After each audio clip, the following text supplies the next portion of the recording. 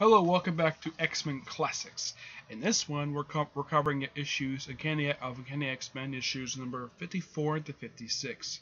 First, we're starting off with the final issue written by Arnold Drake, and this is the cover to issue 54, where it's kind of part two of a three-part story actually part two of a four-part story involving the debut of Havoc and possibly the one of like few times this character has been a major villain in a storyline, the Living Pharaoh. Now the issue starts off with there are two cops trying to arrest Cyclops for apparently killing somebody. But before it gets that, the story is called Wanted, Dead or Alive, Cyclops. And Don Hick is on the artwork still. But I believe this is his last issue, not mistaken. No, he's still got about 3 more issues. He does this issue and the follow-up one. And he does issue 64, which is the last issue he draws for the series. Alright. Before he cut, they have a flashback what happened, where Cyclops was going to this graduation ceremony, for his brother, Alex Summers, which he suspects he's a mutant. And of course, he's a very good athlete. They see him graduate from, I think it's high school, if I'm not mistaken. I think it's high school. Possibly, I don't know.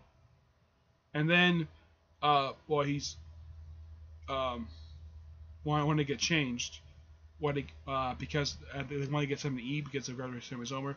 And then he gets attacked by this guy in Egyptian garb, gets knocked unconscious. Then the X-Men come in, of course, in the civilian garb, and they notice that Alex is missing, and Jean Grey picks up some kind of mental patterns, like something is really wrong. And then we cut over to the Living Pharaoh, where he's apparently trying to sacrifice Alex Summers to get some power for some reason. I have honestly no idea why they decided to have him do this. It's not clearly explained why. Apparently he wants to become powerful. And then the X-Men attack him. Oh, I should also note this. Angel is sporting his, at this point, I believe this is his 4th costume.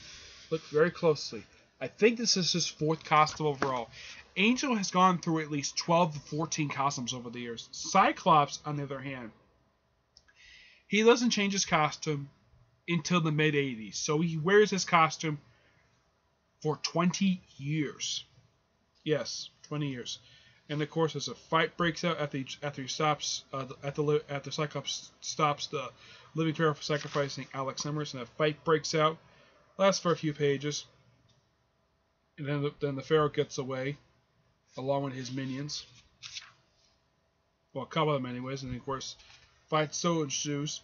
Cyclops attacks the Living Pharaoh. And he just tries to take him out, but he doesn't.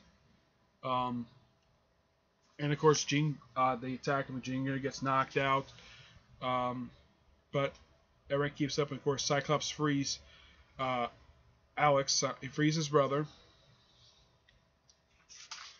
And they talk for a little bit, and then he takes a thing called the Pharaoh's Curse, Pharaoh's Eyes, Curse the Pharaoh's Eyes, tries to knock him unconscious, and then we cut away to what we seen before, like they're trying to arrest, and we cut back to after the flashback is over, they cut away back to where Cyclops is, where cops trying to arrest him for murder. Apparently, he murdered the Living Pharaoh.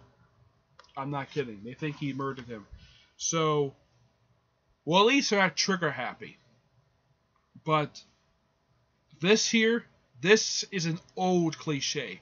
Yeah, someone's standing over a body. Let's arrest the guy standing over. I think that he killed him. Yeah, it's an old cliche. I'm not sure why Arnold Drake did this, but it's a common cliche in fiction. I don't know if this is much in real life, but if you see someone standing over a body, you don't immediately suspect them. You have to have evidence. Even though this is the late 60s, they have no real evidence that he killed the Living Pharaoh. Yeah, there's no evidence that he killed him. You just see him lying on the ground for no apparent reason. And of course, Cyclops just takes out the guns, knocks him unconscious, and apparently Cyclops is not only wanted for murder, but assaulting police officers. Cyclops had a good reason for doing that. I guess he wanted to go clear his name. And of course, the X-Men hear about this, and of course they're all looking for him. And then the issue, well, this part of the story ends with the Pharaoh being alive. Yep. Faked his death. Yep. And then we cut away to the origin story of Angel, which this is only about 2 issues. Yeah, this is by far the shortest origin story I have ever seen for these backup ones. Usually about 4 or 5 parts. This one's the shortest, being only 2 parts. 2 or 3 parts. Yeah. You have Warren apparently climbing in a tree when he's like, I'd say 12 years old, and of course his parents are like panicking because he's up there. But luckily he survives and lands into a pool. Like, oh, let's just admit it can be super lucky. And we see his butler drying his clothes. Yeah, we don't see this character very much. Yeah, Warren's butler, a guy who's very rarely seen in comics. Excuse me. Of course, they're all worried about him, so they send him off to some. They say he's good in school, but apparently he has something wrong with his. He has big shoulder blades. Then he notices feathers popping out. Then he notices a feather in his bed, and then he goes into look in the mirror, and he is growing wings. Yep. So he has become sort of like he flies out when he smells fire, and of course. He gets everybody out. Well, he does a bit of disguise. His disguise is a nightshirt and a blonde wig. I'm not kidding. To be sort of the avenging angel. Yep. And then of course everybody's like, who is this angel guy? Like after he saves them. It's a nice little part. I think this part's only 3 parts long. I think so. Then we cut away to issue 55 of Uncanny X-Men. And we have a surprise. The return of Roy Thomas as the writer for this series. And this issue picks up right where the last issue left off. You, the living Pharaoh. Yep. And of course, Don Heck is still on the artwork for this series. I believe this is his second to last issue that he ever did, because he does one more. He does it with Neil Adams. And Cyclops is surprised to see the Pharaoh alive, and of course the Pharaoh just talks to him a little bit, then he attacks him. And of course Cyclops tries to tackle him too. The fight seems for a little while, and of course the police are still looking for him. And of course they refer to him as the mutant murderer. Wow, Roy Thomas, you really try to shove that cliche down people's throats. I mean, that's a minor thing. At least they toned that down from the previous issue. Excuse me. And of course, while this fight is going on, the X-Men kind of try to find him. But the fight between the Pharaoh and Cyclops goes on for several pages until he's knocked out. And of course, the Pharaoh takes him away. And of course, Jean loses mental contact with him. And of course, they decide to take him to Egypt for some strange reason. I don't know why. And of course, the Pharaoh has his own. And of course, he decides to wear a suit and a fez because he's Egyptian. Okay, fine. They want to return to Egypt, and he dresses like this in civilian garb. This is by far the only time ever that this guy is hardly ever seen with civilian garb on. So, and of course, they reveal that Cyclops was actually in another box. And apparently he's wearing some kind of, like, mask on his head. He eventually does get it off later on. Of course, the X-Men do find him. Along with, and of course the Pharaoh tries to take down the X-Men's plane. I'm not sure where. I think they got this from a prehistoric. It must be something he stole from Lucifer. Possibly, yes. Of course, the X-Men try to, and they bail out, and they actually survive, and they get all back to Egypt. And of course, Cyclops eventually does break out of that mask that he was wearing by breaking, where he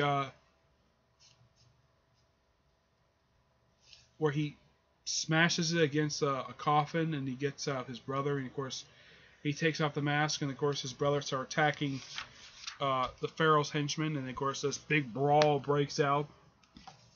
The Summers brothers basically fighting the Pharaoh's henchmen. Of course the Pharaoh comes out, and of course he's stopped by Angel, whips him around, throws him against the pyramid, and of course the rest of the X-Men show up. And it's fight, fight, fight, fight, fight, and of course, apparently Alex uses his powers the first time, tries to take out the living Pharaoh. And this go to the very end, basically, here's a shocking cliffhanger. Because in a moment of stress, you reacted that awesome power that you never knew you had. And that can be only one thing. You, Alex Summers, are a mutant. Yep.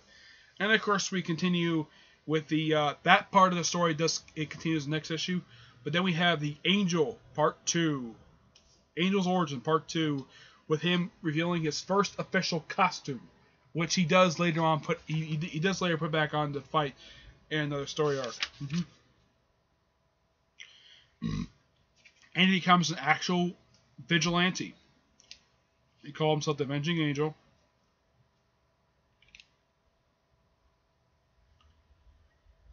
And apparently it's mentioned by Stan Lee that the Avengers at this point did not exist, despite the fact that the first issue came out in September of 1963.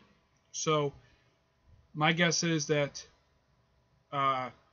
it says that this takes place in early 1963, so yeah, I guess they can kind of go away with that. And of course, he does vigilante work, beating up some bad guys, leaving with the police. And of course, he takes up a regular apartment, and Iceman and Cyclops start to suspect that Angel might be an actual mutant. He actually is. And Professor Xavier overhears, tells him to go get over here. They've looked in their mutant, and he sends out.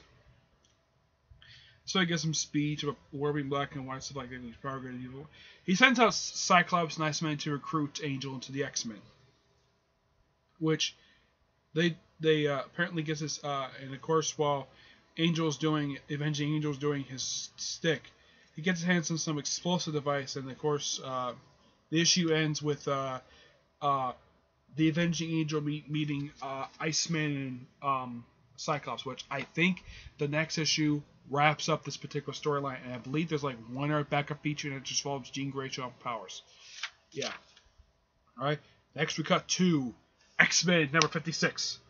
And we had the Living Pharaoh become the Living Monolith. Yep, in this very issue does do that. Now, in this issue, this is the first...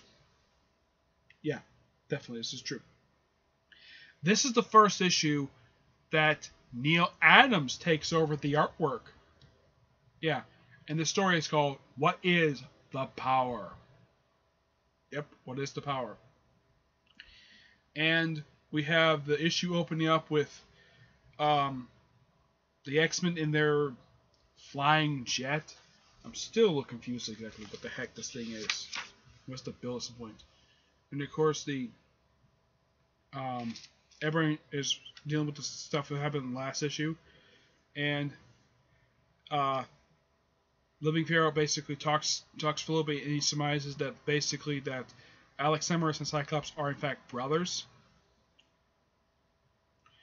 And of course, again, another fight with the henchmen of the Pharaoh, and this fight goes on for a little while.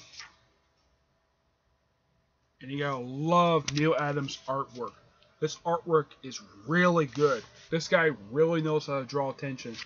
And this is before he started doing the Batman books. And of course, Jean tries to establish mental contact with Cerebro. And of course, Angel looks out, tries to find Alex Summers has been taken. And he finds him, and apparently, instead of like doing the knife thing, did like a couple issues back, in the previous issue. They apparently put him in this glass case for some reason, and they try to draw his power. And they draw so much power, and they of course seal him up and says he must die. And then we have the living Pharaoh become the living monolith. Look at this thing. He's freaking huge. I mean, this is one thing about the living monolith. And X-Men fight him for several pages. And of course he's like, oh, I can't control it.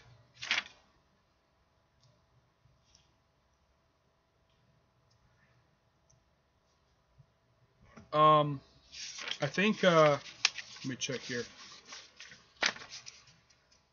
Yeah, okay, yeah, this particular part of the story, now, at this point, they had just defeated...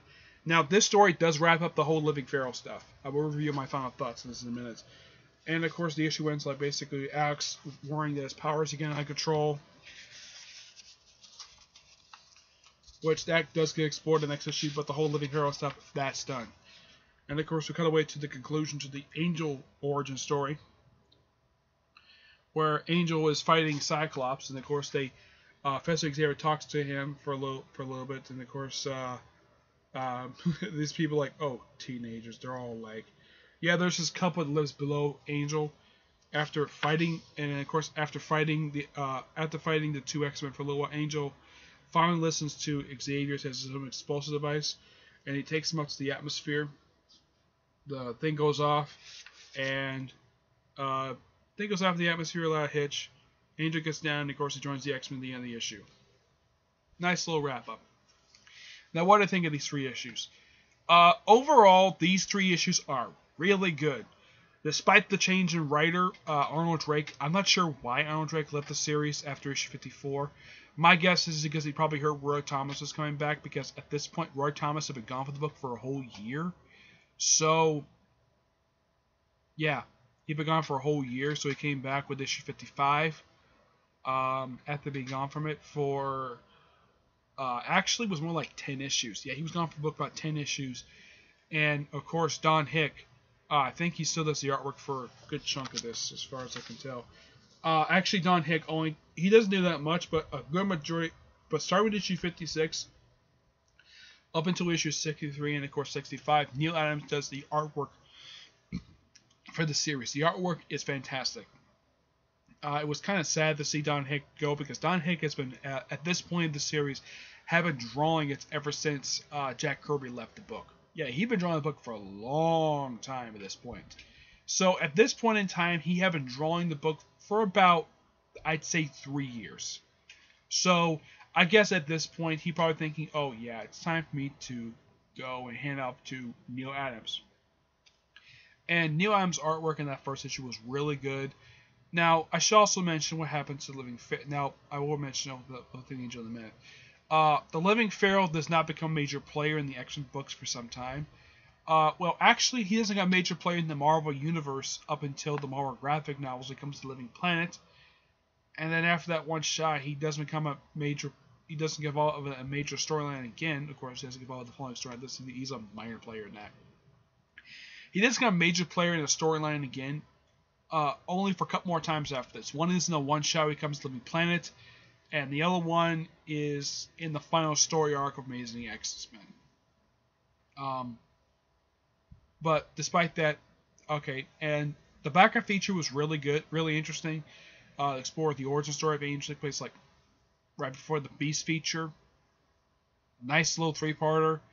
I think in the previous issue they show off his powers. Yeah, they show off his powers. Yeah, nice 3 issues, good issues. I give all 3 issues a 9 out of 10. Great storyline. The whole thing with Alex Summers, I think it starts to get wrapped up with the next issue, because they begin one of the biggest storylines at this point in time in the history of the X-Men, when the Sentinels return. Alright, that's it for this episode. Stay tuned for the next episode, which will be episode 27, and I will go over that 3-part storyline from issues 57 to 59 of Uncanny X-Men. Until then, see you there. Bye.